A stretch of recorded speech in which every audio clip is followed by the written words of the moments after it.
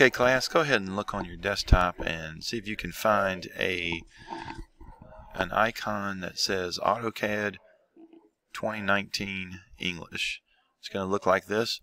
There are some other icons on your desktop that look similar to this. So make sure that you click on it and you don't double click, don't open it, but just click on it so you can see the expanded name of the program that's behind this icon. And then once you get AutoCAD 2019 English, then double click that to open up that program. Okay, when you double click that icon for AutoCAD 2019 English, the first time you enter that program, it may ask you to choose between single user or multi-user.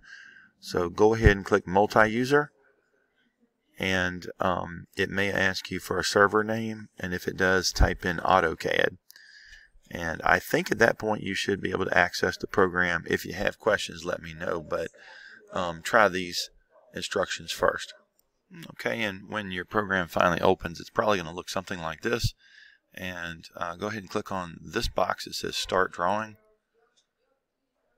And you should see a screen that looks similar to this. When you get right here, just stop and raise your hand.